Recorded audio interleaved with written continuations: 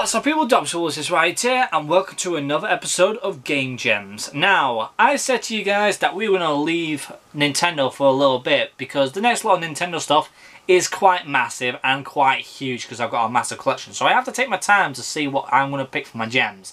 So I'm going to move on to a rival that was with them for many years. I'm talking about decades of pure rivalry, but sadly Nintendo beat them so hard they disbanded from consoles, and that is the Sega.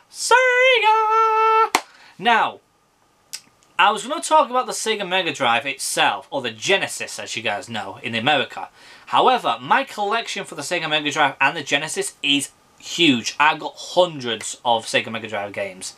So I thought to myself, go for one of its lifespans for the Mega Drive, and that is the Mega Drive CD. I don't have the 32X because number one, it's extremely expensive and very rare, and as well, I don't have any of the games for it. However, I do have a few library games of the Sega Mega Drive CD. However, I've only got 9 full games, and I've got 5 demos, because they're very hard to come by. However, I'm still going to give you my 5 picks. Well, 4 picks I would say, because one of them was actually a double pack. So let's get into it, shall we? The first one I'm going to talk about is this one. This is a dual pack which has 2 games in it. The first one is Solfeus. Now Solfeus is literally a Gladius game. A Gladius game is like something in Japan that is one of them arcade Japanese games, which is pretty much you're a starship, pretty much side-scrolling, shooting different type of monsters, you know, different type of StarCraft ships and everything. Straightforward, but by God it's hard. It really is hard.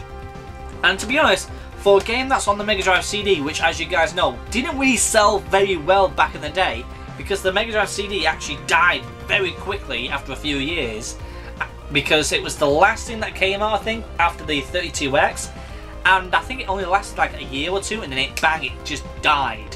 So it was just a shame. But for this game though, being on the Mega Drive CD was actually one of its good situations, because the game was action packed, had a killing soundtrack, the controls were super smooth, and the graphics and how the game was being played was absolutely spot on. It's definitely worth a try out. If you guys can find a copy of this, I'd encourage you guys to get it because it's really darn good. And speaking of which, let's talk about the other game that's right next on the opposite side, and that is Cobra Commander. And as you guys know, Cobra Command has been on numerous consoles. It's been on the Sega Mega Drive, it's been on the SNES. What else can you say? The Mega Drive CD version, out of what I've got in my library, is one of the good ones. It really is. It's not the perfect game, but it does have its charms for a Cobra Command game. It's not as good as the Mega Drive version, but it still has its charms of what it should have been. And it's really a fun game. It really is. Not the best, but it's definitely still a little bit of a gem in my eyes. Not perfect, but not terrible. So yeah, it's just a quick blab about them 2 games because they're the ones that I played for a little bit and I've enjoyed them. That one I played a lot of. That one, I'm only hit and miss on it, but I still enjoy it. It's definitely a gem. But these next 3 are the ones I really do play a lot. And the next one I'm talking about is Star Wars Rebels Assault. This is an amazing Star Wars game. It really is. Excuse me. You're pretty much the rebels in Star Wars. I think it was Star Wars Episode 5. Which I think is Revenge of the Sith, I think. I'm not 100% sure on what the title was again. But pretty much all the way through the game, you're literally in one of the spaceships. I think it's one of the TIE fighters, if I recall, or one of the drifters that's in the Battle of Hoth. But it's pretty much you're playing as you guys know, Luke Skywalker. And you pretty much destroy the Death Star, you do the Hoth missions, you do all the TIE fighting missions. Literally, it's everything from the first 3 movies from the 80s and the 70s. I'm not talking about the ones that we know back in the 90s. The original trifecta. And it's super good. It's a lot of entertaining. The music is there. The music's perfect. There's no crappy versions of Star Wars. The whole music is in this. The true Star Wars soundtrack. There's some voice actors in it that is hit and miss. But that's what you get for old games. Because sometimes they're good, sometimes they're awful. And this is like a hit and miss.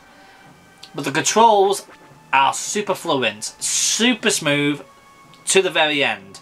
And to tell you truthfully though, the boss fight at the end of this game is so much fun. I definitely would play it again to try and do that boss fight again. Like I said, never beaten it, but I did get to the boss, but I kept on failing. So yeah, Star Wars Rebel Rebel Assault, definitely in one of my gems. Next up, ooh, which one to pick? Let's go for this one. Earthworm Jim, the Special Edition. Now, Earthworm Jim, as you guys know, has just been announced, this is being pre-recorded as you guys know, has just been announced that he's getting a new show or film on Netflix, if I recall. Or it could be an actual movie. Do I think it's going to be good? I think it can be, because Earthworm Jim is quite an entertaining character, and as you guys know, Earthworm Jim is actually an absolute fantastic character. It sadly has been neglected for many years, but thankfully he has come back. Hopefully they're going to get some good fan base for it and get a new game for it. But this one, this Earthworm Jim game is the best one out there, in my eyes. It really is. It's one of the best side-scrollers out there. This game could definitely compete with Rayman, Castlevania. You get my gist, okay? And it's a lot of fun, even though it's just a freaking worm in a suit, and the villain is some sort of fish. It's the weirdest thing ever, but it works because worms get eaten by fish. So, that's the thing that's quite funny about it. But the controls in this game are so damn perfect. They're fluent, they're easy, they're smooth. The soundtrack's killer. It really is good on the Sega CD. I thought when I first bought this, I thought it was going to be absolutely awful. But I was completely wrong. It's one of the best ones out there. It really is. To be honest, it could be the best one of all time. And also as well, the mapping of the game as well, the look of each level is so damn unique and so much fun. It definitely fits the game. It's the same thing with Rayman on the PS1. The scenery was perfect for Rayman. But if you compare it to the Rayman Legends on the PS4, it didn't work in my eyes. It was awful. So always, if the game fits the scenery of the game, it's always perfect. It's really good, and it's definitely a gem. So if you guys can definitely go ahead and find this copy of it, very much good luck to you, because this game is like worth around about 120 quid if you can get a fully complete version. If you get the disc, probably you're going to pay around about 40 to 30 pounds for it if you're lucky. But it's literally, like I said, it's fully complete. Now you may be thinking, before we continue, Dobbsy, why did Mega Drive CD get double case ones? To be honest, what I've found out is that every single Sega Mega Drive CD case, so you got these, you got this, but also on the other side, you got yourself a demo.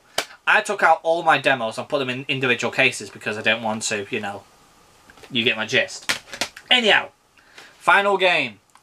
Definitely a gem. I bought this specially from SoulFun. Thank you, guys, for finding this for me. To be honest, I actually found it on the floor because it was just literally, I think they forgot it was there because it was literally, the shop was so rammed full of stuff. And like I said, this was around Christmas. And the place was just full of video games. But I saw this in the corner of my eye and I had to have it. And luckily it was, to be honest, a cheapo game. And it's the double disc set of Night Trap. Now, as you guys know, right there, people are now freaking out. It's like, oh my god, he's got Night Trap. Now, a lot of people may think that this is an awful game. Angry Video Game Nerd said it was not a really good game. In my eyes, it's so much fun. You're pretty much a CCTV detective watching this house full of teenagers, having a great time, talking about girly things, rocking around with a blooming tennis racket, trying to stop these burglars, or aka these killers, from killing all these teenagers. And you have to set off all these home alone traps. And it's a lot of fun because it's actually quite genius, to be honest. I don't know if this got released before Home Alone or came out after Home Alone. And if it came out after Home Alone, I can see where they got their ideas from. But if it was before Home Alone, did you steal ideas from this? That was a good situation. But anyhow, the reason why this, in my eyes, is a gem is because not any other game that I've ever played was nowhere similar to this. In my eyes, this is unique. I have not played another game like this. I really haven't. And that's why I'm saying this should be a gem, because if there is a game out there in this day of age and you guys know it and I don't, please leave in the comments down below because I want to give it a go myself. But if anything is similar to this, let me know, because I don't think anything is similar to Night Trap. And I know that there is a remake of this on the PS4, which is made by Limit Run, but that version is worth around about £200 to £300, and I'm not spending that much money on a remake whilst you can get the originator. So, that is what I've got time for today, people. That is my picks of the Sega Mega Drive CD of gems. I don't think I'm able to do another gem games for the Mega Drive CD because I haven't got a lot of them. So this is just going to be a one-off Mega Drive CD episode. It's a nice little special one. They're my picks. As you guys know, we got Soul Faz, Cobra Commander, Star Wars Rebel Assault, Earthworm Jim Special Edition, and of course the one I think is the purest of the purest gem of the Sega Mega Drive CD, Night Trap. So without further ado, people, you might be thinking, what will be the next episode, Dobbsy? What is it going to be? To be honest, I'm going to leave a poll after this episode so you guys can vote. I'm going to put 3 different consoles on there, and whoever is the toppest one will be the next episode in the future. With that being said, please like, subscribe, comment down below, and the people I'm still goes to you guys for subscribing and enjoying the series. Cheerio!